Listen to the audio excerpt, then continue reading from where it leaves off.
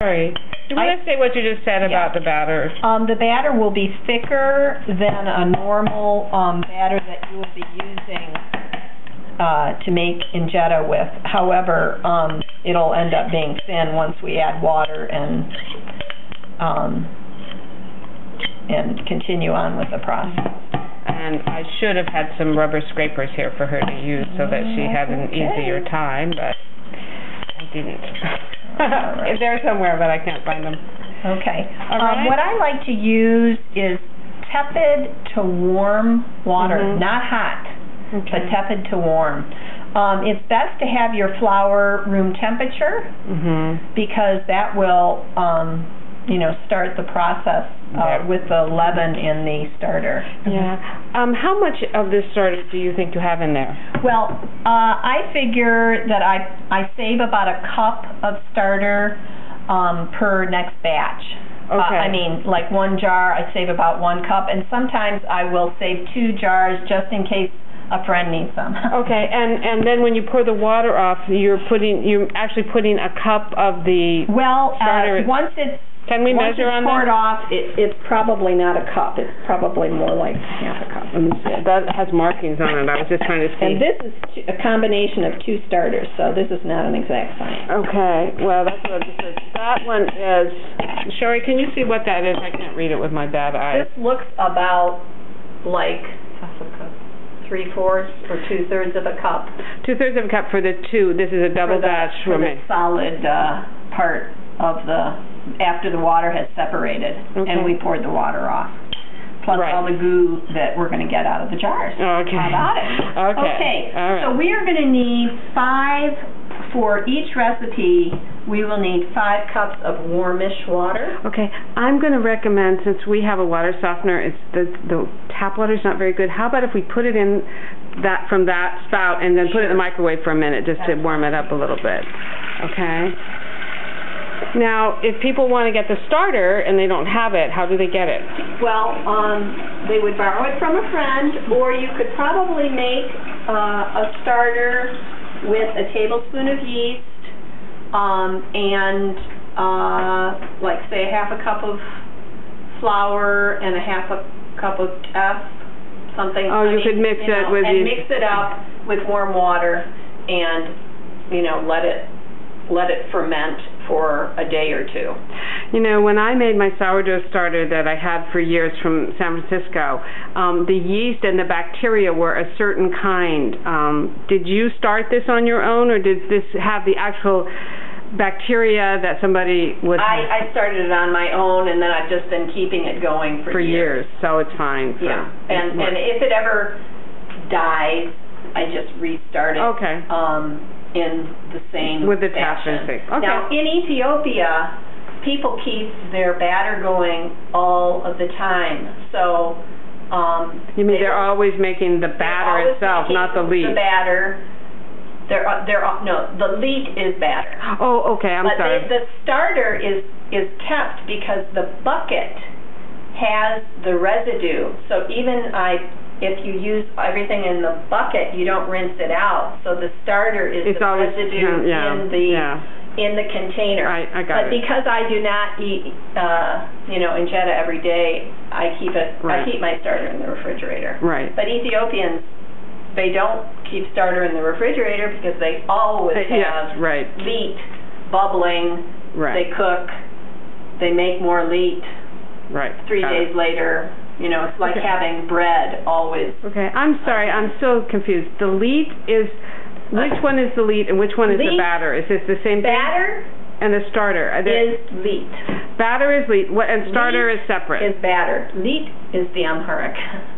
Okay. Okay, and the starter is a little bit of batter. Okay. That's all it is. Okay, I got it. The starter is your saved batter.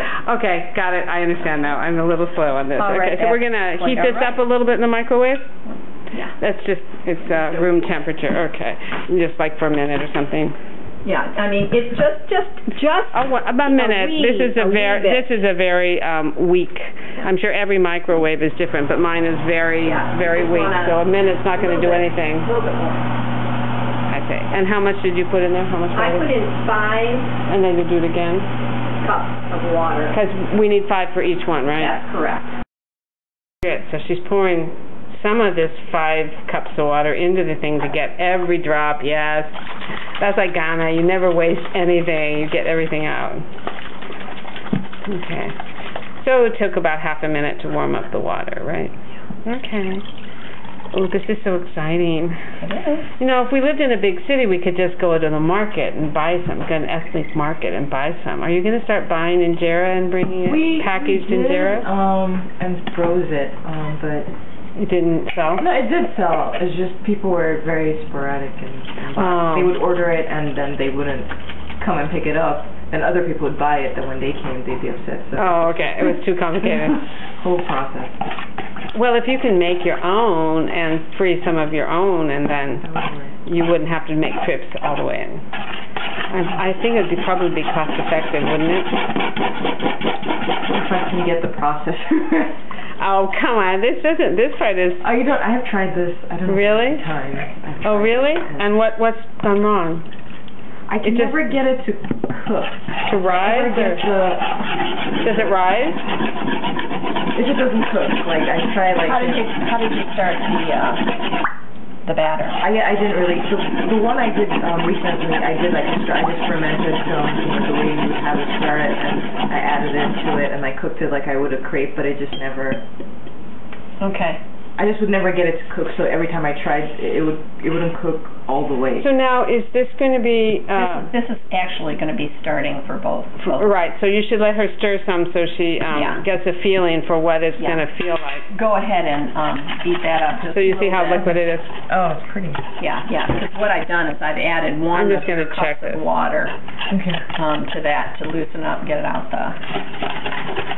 Okay.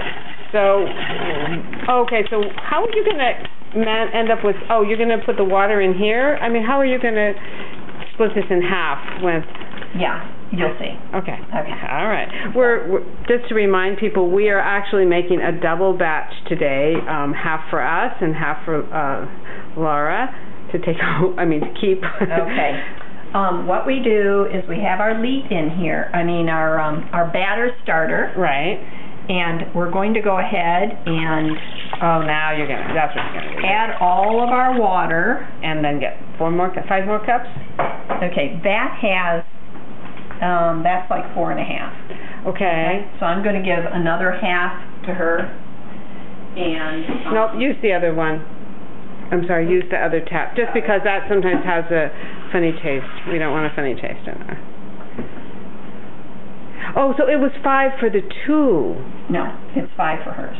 And it'll be 5 for mine. And where are the 5 for yours? That's fine. All right. Oh, I didn't realize you had split this in half. Yeah. That's why I was confused. Okay. We had 2 jars of starter, and so we had 2 sets of it. Okay, and each one of them. And how much is it there for that one? Is it also 3/4 of a cup or something? Yeah, half, 2/3. Half to 2/3. Probably 2/3 of a cup. Okay. Got it. Oh, I'm a little slow here. Okay. Okay. So basically that's the process. I'm going to go ahead and turn this off for now, and we're going to just repeat that for the next... I'm just going to heat this. So right. We're going to now mix the liquid and what dry I like to do is I mix part of it, and I try to get out the lumps, or at least start blending in the lumps. There's another whisk over there if you want to go ahead, Shori, and do it as she's doing it. See, sometimes she might make it look easier than it really is. And it takes a while because... okay. That's good. Just mix it up now. Yeah, just start cutting it in. And you're sort of going around the edges of it. Yeah, I'm getting the flour in the corners and the edges, just kind of moistening it all.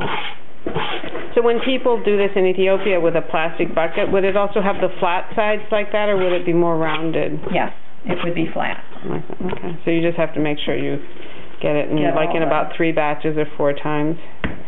Ooh, it's even separating a little bit, isn't it? That's the grains that have, moved down to the bottom of the bowl.